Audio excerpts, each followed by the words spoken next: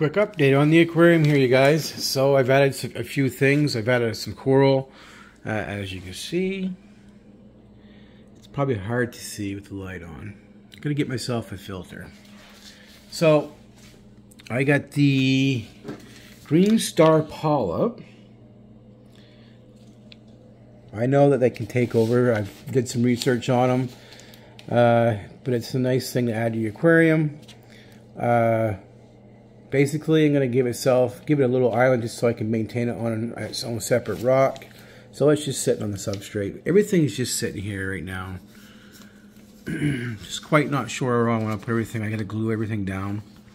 I got the pulsating xenia. Probably really hard to see. So if you shut off all the... Let's just hit feed here for a second and see what happens.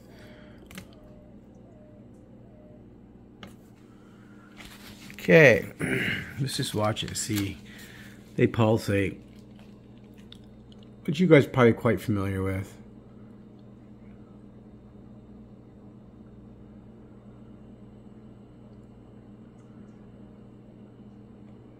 We'll leave it and come back to that. He's just been moving all around there, so you'll see him start moving around. So here is a Duncan. Now I get a really good deal on this Duncan. They had a 2-head there, and there was only a couple left.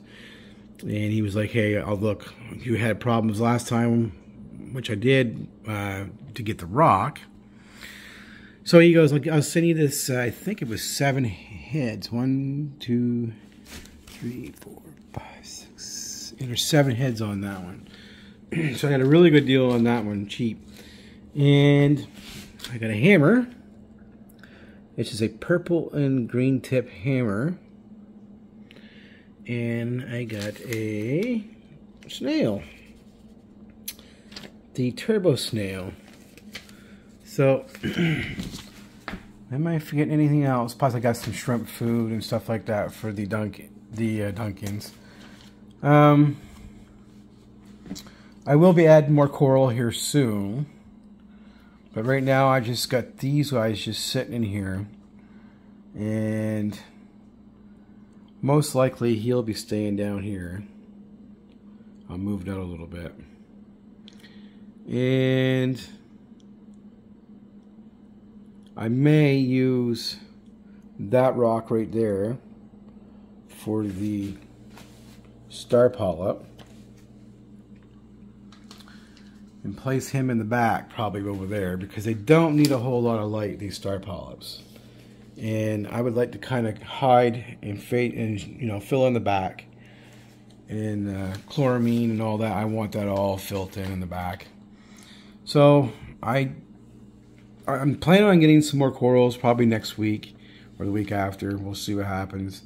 But I got my eye on a few of them, and I'm going to leave that as a surprise. And they're doing really good. They're doing really good.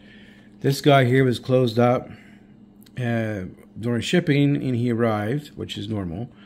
And anyways, I put him in the tank last night. And it was kind of weird because he opened up, and there was no lights on in my aquarium. So he opened right up and stayed open all night. I came out and checked it, which I'm glad I did, because the turbo snail got onto him and knocked it over, and it was down here laying. So I come out and seen that, and it must just happened. And I picked it back up and put it in there and moved the turbo snail away, and it was still open. So seems to be doing good. The hammer looks really good. So I gotta pick up some supplements for these guys, and that's coming through Amazon. These are all opening up nicely.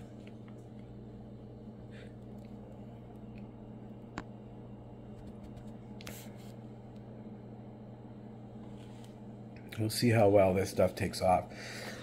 Now the tank's been cycling for little over 4 weeks. And I've been just using stability. I've been putting food in the tank. Didn't know that the stability could be used in a saltwater aquarium, but I guess you can. So I've been using the stability in my aquarium and putting some food in there, just some regular fish food. And the water parameters, everything seems to be right spot on. So we're not having any issues so far. So we'll just let things go, and I just wanted to give you guys a quick update. I do need to, I'm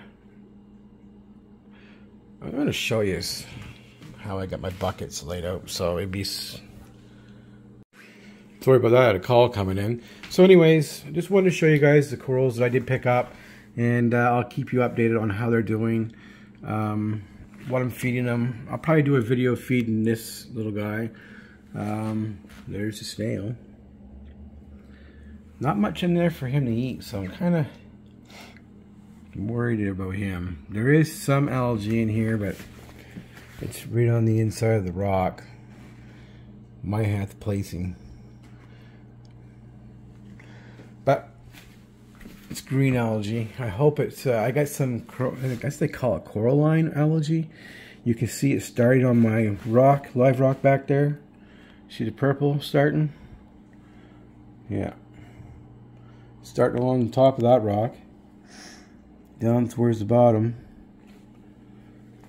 Some right here in the very front.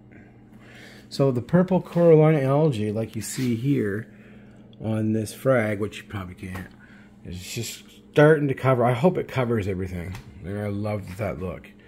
So yeah, just want to give you guys a quick update on what I have and what kind of corals I got last night and put in there. I'll keep you updated what I put in and how these guys are doing and feedings. And yeah, this is the Fluval Flex 32 gallon, or yeah, 32 gallon. Just a 3.0 marine light. I imagine I'll need to add the second light later on. I'll worry about that next year. Right now I'm only going to be adding softies in here, so start out with softies and then start doing with my harder corals up top. So I maybe end up rearranging this rock around and this rock around. I might bust that rock up, use this rock for this purple pulp, and move things around a little bit. So that's why nothing's really placed, because I'm losing kind of some room here in the center, which I could be growing stuff. And people's like, well, you gotta have a hiding spot for the fish. Well, you know, close their eyes. No, I'm just kidding. So anyways, thanks you guys for watching, and this is just a quick update on the aquarium, and just see what I have in here, and I'll keep you updated on that, and we'll see if they die or not.